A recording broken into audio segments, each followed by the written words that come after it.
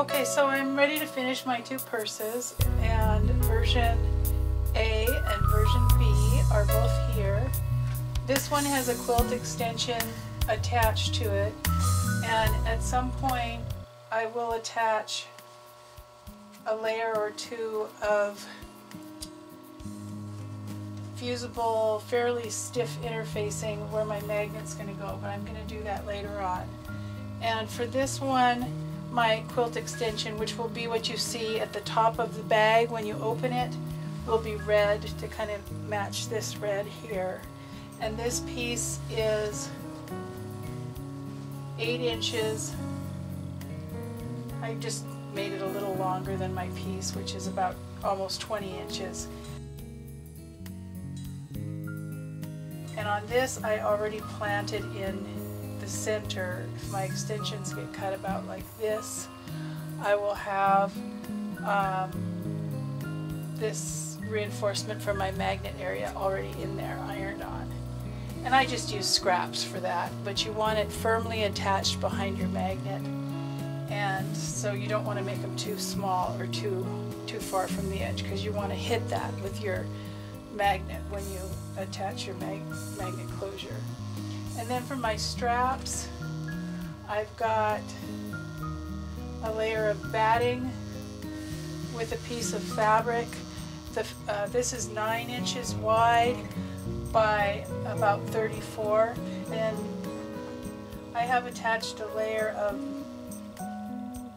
medium weight interfacing to the back of this batik fabric, and iron that on. So I've got really 3 layers in this strap, which I think is going to go with the green bag.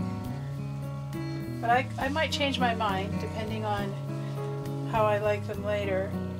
And then I've got this one, it's the same setup. I've attached a medium weight fusible, and I have a piece of batting behind a piece of fabric, and they're both, well, all 3 are cut approximately 9 inches wide by 34 inches long, and that'll give us enough room for a long strap. And I'm just going to quilt these using some kind of thread that I like with them. And I'm going to do that as quickly as I can. I have my 2 purse tops, my 2 jeans liners, my self extensions on this one, and my extra extensions for that one, and then my straps.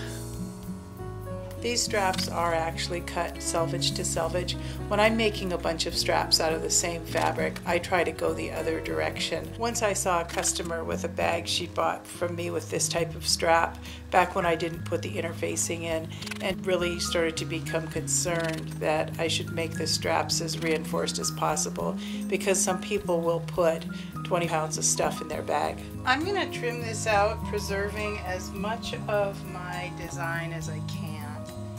And I'm just going to attempt to cut this pretty straight and true and not have to waste much. I also like to check for square. If I need to, I'll resize my jeans liner a little bit.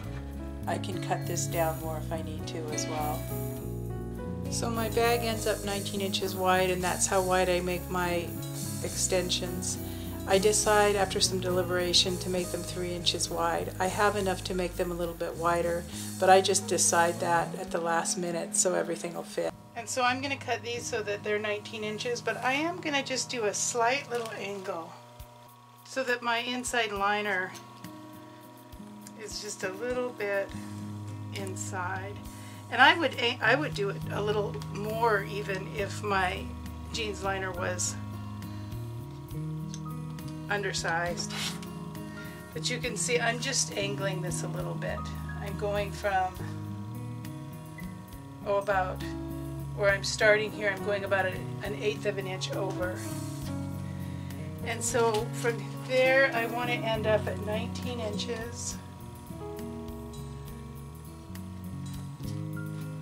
So this is the line I want to cut on.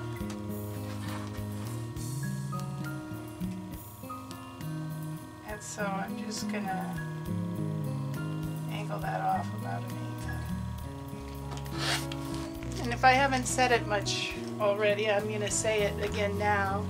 You're really just working back and forth with these two things, trying to be sure that they're going to kind of fit each other. And I'm going to trim this out, again preserving as much as I can. This one I think I'm going to trim folded in half, but I'm going to be careful to line this up evenly against my line here so that I can keep things perpendicular.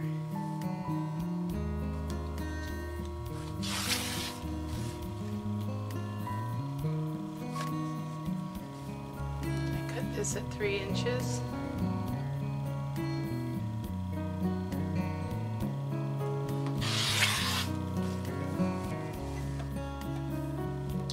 So I think this is going to work, and I haven't angled these sides yet. And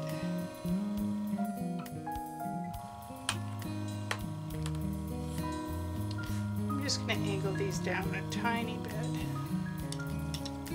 Just really cutting off an eighth.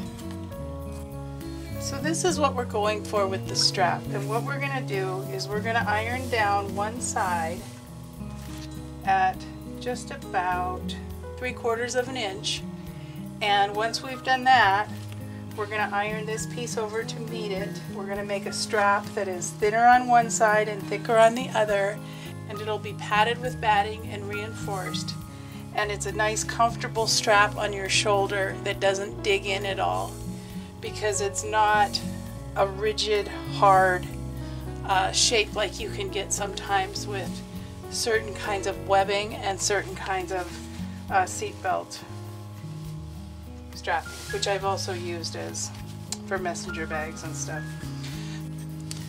And really, I tend to eyeball these kinds of things, but and I'm using steam, but again, I'm going to turn my steam off and shoot steam in as needed to kind of try to save my fingers. You'll kind of shape this as you're sewing it, as you're feeding it through your machine, and so it's not going to be exact, but it's going to be really nice. I fold it the way that I want it, and I kind of shape it with my hands as I go. Go slowly on this first line of stitching so that you don't end up with your strap getting wider and narrower and wider and narrower.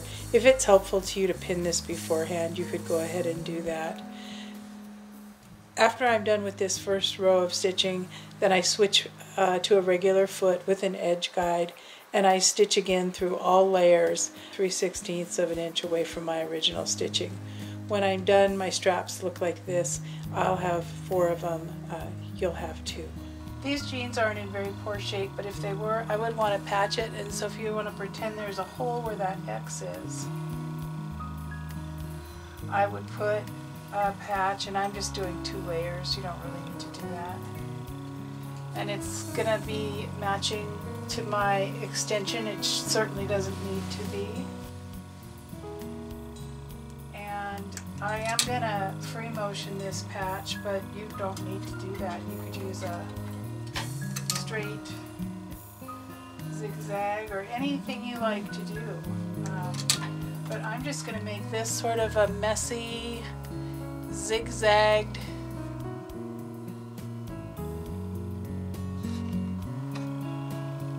patch, such as you might put on toddler jeans.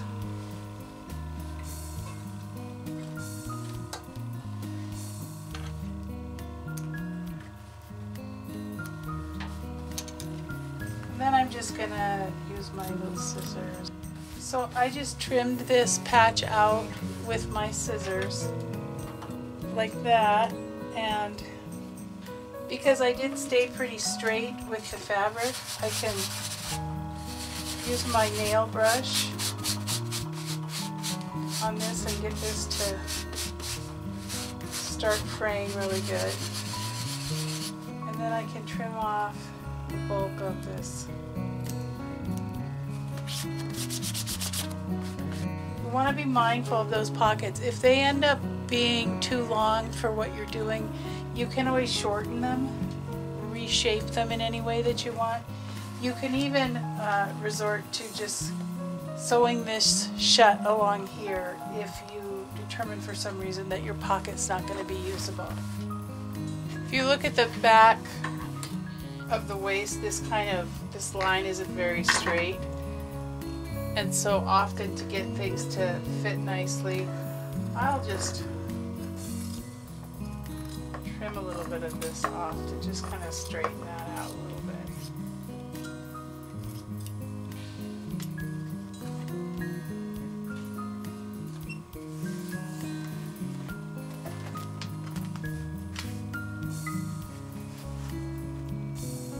So now I'm really set up to assemble my bags, and I need a magnet for each.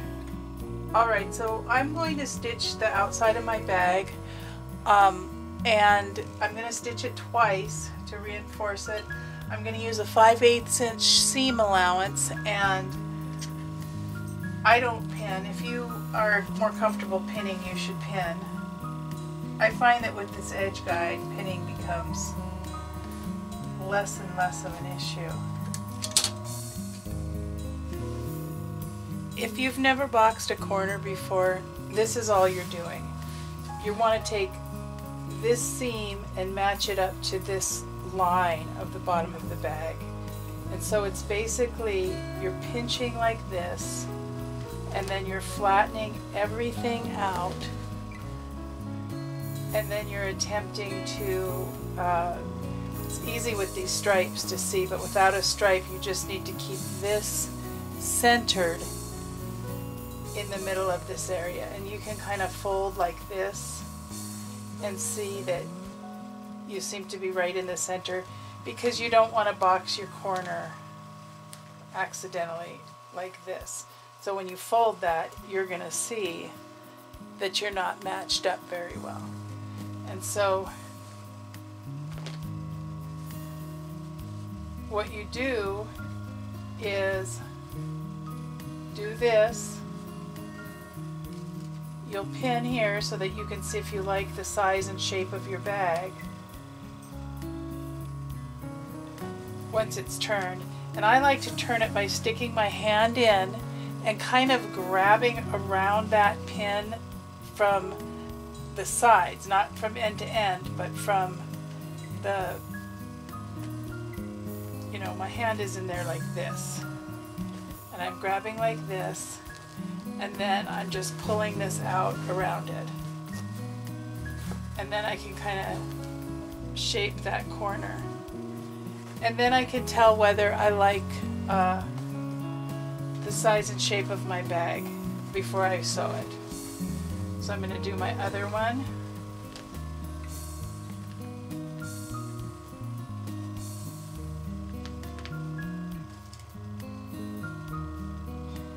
And I can do this much differently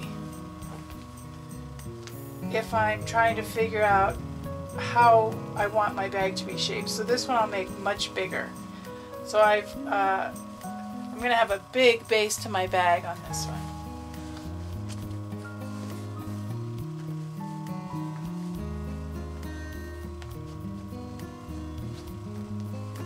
So you can see, if I did my bag like this, I would have this big, huge, it would be shorter and it would be wider across here. And the way I'm planning to do it is more like this. And you can see that this is narrow and this is very big. Oh my goodness.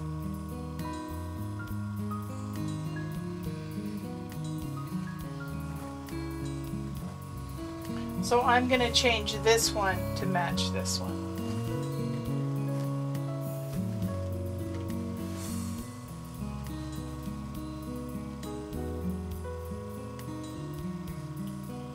before I sew them, of course, I'll actually measure them and make them match each other.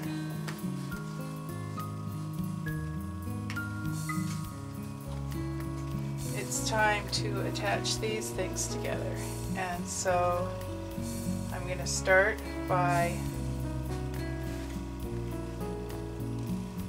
stitching these ends together at 5/8, and I'm going to do that twice. You don't have to do yours twice, but I'm going to do mine twice.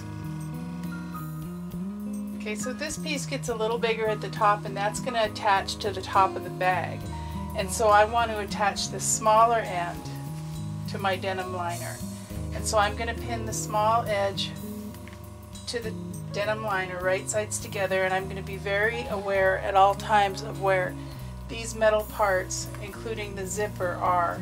I'm going to stitch at 5/8, but I'm going to be very aware when I come near these metal things with my needle that I don't hit that with my needle. So I'm just going to pin these together.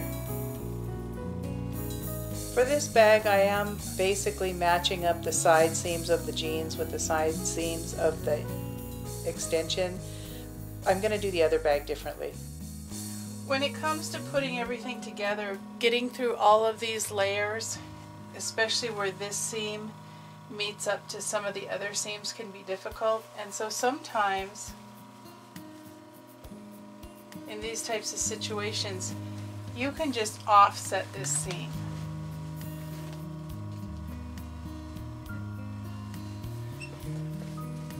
And so you can see that this seam isn't going to fall very close to this.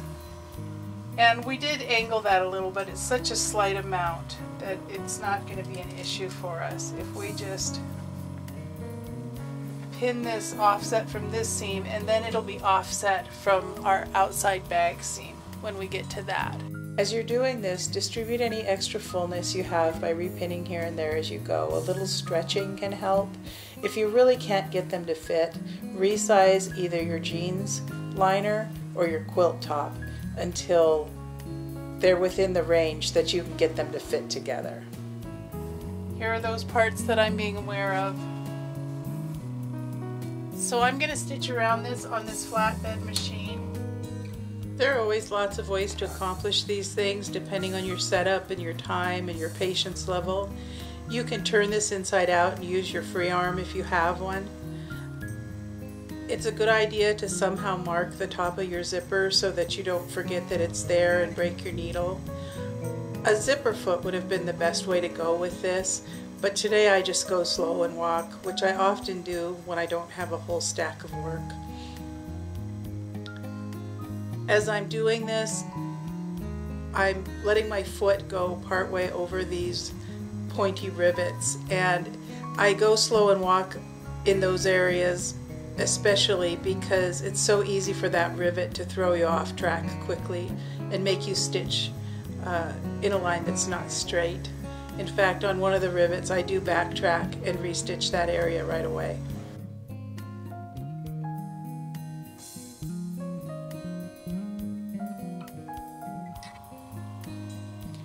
Okay, so you can see that I've pressed both of these so that my jeans are flat and everything presses towards my quilt extensions on both of these.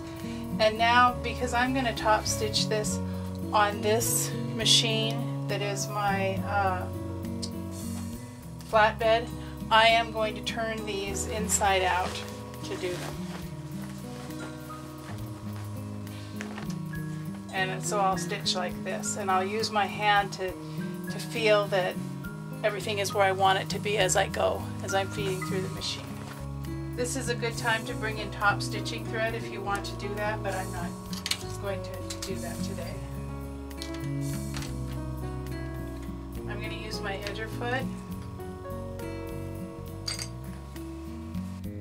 After this series is finished, you probably won't hear much from me for a while. I'm going to do a few little tips and odds and ends that I've been meaning to get to, but I also mainly have to catch up with a bunch of work that I have to do for some shows and some orders and get ready for the spring market and things like that. I'm not sure when I'll be doing another big project, but I won't disappear or anything. If you want to contact me, I love hearing from you. I love to see pictures of your projects, and so please comment, keep in touch, whatever you feel like. I'm also going to go and very quickly iron on this fusible where my magnet on this one will go. These are the 4 parts to a purse magnet, the male and the female and the 2 washers.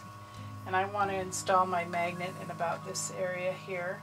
I don't want to get too close to this top because after I stitch this at 5/8 and go to top stitch, I don't want to be competing with that. This is a little bit narrower top than I sometimes do, and so I'm gonna stay pretty close to the bottom of this. What I'm gonna do is I'm gonna mark this one and do it, and then I'm gonna flip it and turn it inside out and mark the other one and get them matched up. And when it comes time to finish the bag, I have to be very careful to keep those still matched up. So what I'm going to do is measure. This is a washable marker in case I end up needing to get this mark out of here. And I'm going to make 2 little lines. I have interfacing behind there. I have this, it's a leather working tool, so I use this, but you want to poke through here without stabbing into your finger, so just be very careful to keep your fingers spread if you come through here with your seam ripper or your little scissors or something. I like to pre-poke this little hole for myself. And this thing is sharp on the end. It's very sharp on the end, but it's not sharp on the sides, where of course your scissors would be, your little small scissors.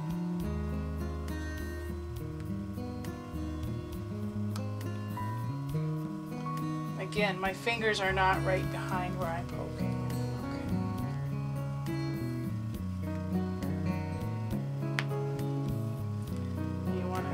To pop on here, and then add a washer,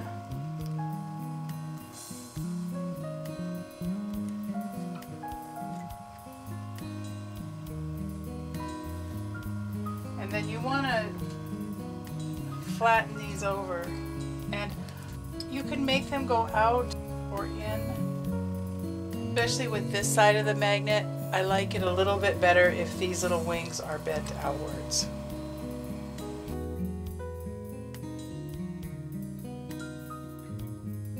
There's probably a better way to fold these.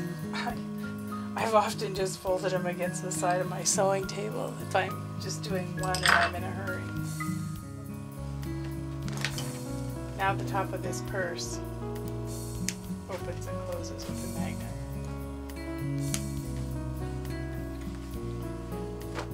To do the other one. For the next step, I have to decide which straps go with which bag.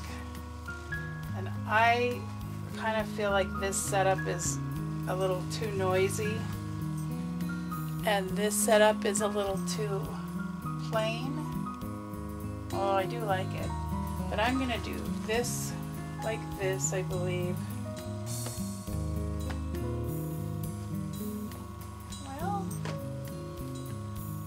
Hard to decide. They would both be nice.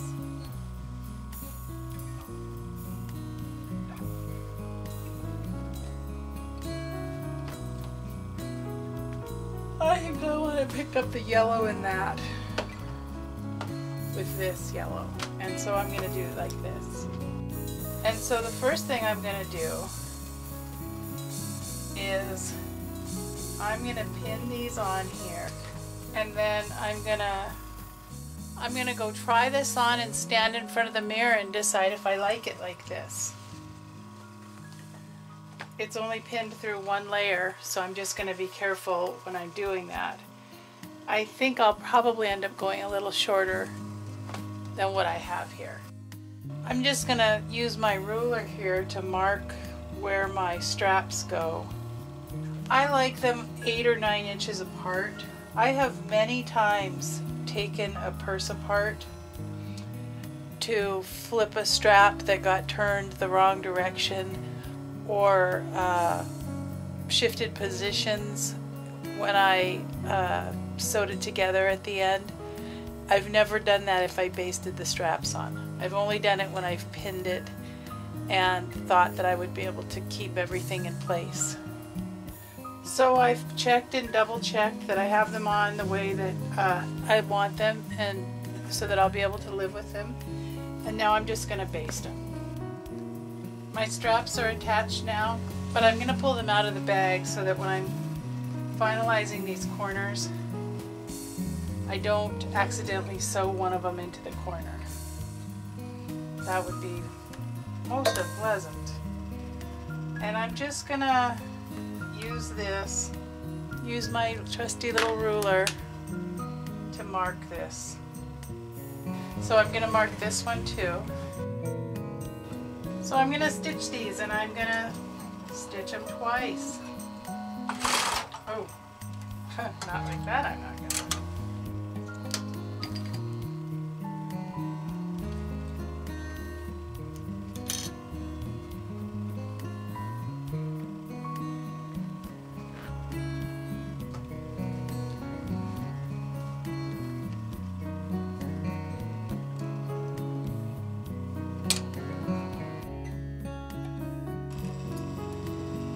Then we just trim these off.